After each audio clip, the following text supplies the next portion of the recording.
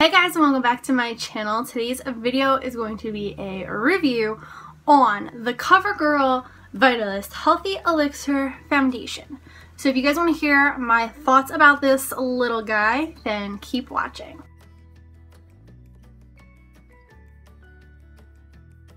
Before I start this video, I just want to let you guys know that I received this from Influenster in my Oasis Voxbox.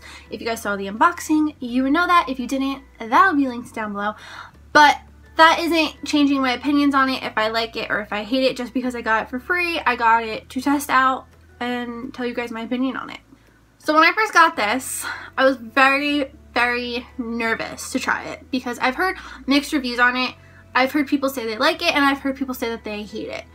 So I was kind of conflicted on this product because I wanted to buy it after I heard a really good review, and then I heard a really bad review and they said they hated it. So then I was like, alright, I'm not gonna get it. But I think this is kind of expensive for drugstore. I think it's like almost $10, but it is 1 fluid ounce.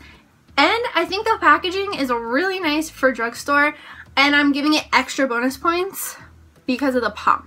I really like it because of the pump. This foundation has vitamins in it, and there's SPF of 20. I think there's vitamins E, B3, and B5.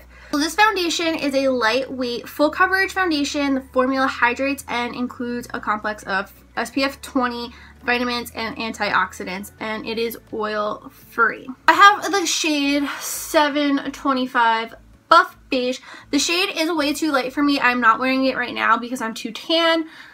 For reference, I'm wearing the Milani Perfect Conceal and Perfect 2-in-1 foundation in warm beige. I should have gotten a warm color. I just didn't know how tan I was going to get this summer. Honestly, that's just why I didn't get a tan, or pick a darker color.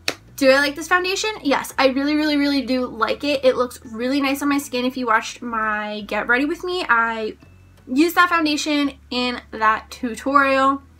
This foundation doesn't oxidize on me, which was one reason why I was a little skeptical, because I did hear it oxidize on some people, and it doesn't make me get oily. It makes me look super dewy, but I like that. It has a really nice natural finish. It's not at all matte, but it's not dewy. In my opinion, I don't think it's full coverage. I think that 1 to 2-ish pumps is like a medium, finish, and then if you do 3 pumps, then it's full coverage. I normally do 2 pumps because 3 pumps is a lot. It also might be because I use a damp sponge when I apply my foundation. I don't know. I will say that this is long lasting and it doesn't cake up in any areas. Yes, it does crease under my eyes, but that I feel like is expected. The 2 downsides for me personally is this sticks to dry patches like crazy. So I don't really know if this is going to be like my ideal winter foundation, just because that's when I do get a lot of dry patches. It's definitely not good when you have a peely face from sunburn, because it clings and it makes those dry patches look so obvious and horrible. And this also has a very weird smell, and it might be because of the vitamins, because I know vitamins have a gross smell. See, I don't smell it now because it's not on the back of my hand, but I don't know. To me, it almost smells like soapy.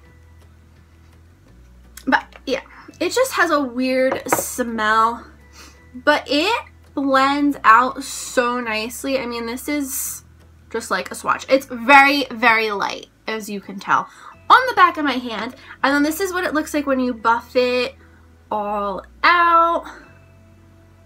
Can't really tell, but it looks really nice on the skin. You can kind of see where it is way lighter on my hand, obviously, because it's really light. So this, like I said, is going to be a really good, probably fall transitioning into winter foundation for me. I'll let you guys know. But overall, I really do like this foundation. I would recommend it if you've been wanting to try it. Like I said, there are a lot of mixed reviews, and it works for me, and just because it works for me, it may not work for you exactly, but give it a try. It won't hurt. And that is is it for today's video. I hope you guys enjoyed it. If you did, please give this video a big thumbs up and hit that red button down below to subscribe to my channel. I'll be on all my social media. That's always linked down below in the description box. If you guys have any video suggestions on what videos you would like to see me film next, let me know in the comments down below. Or if you just want to leave a comment saying, hey, please do that too. I love getting your comments. And that is all I have to say. So I'll see you guys in the next video. Bye!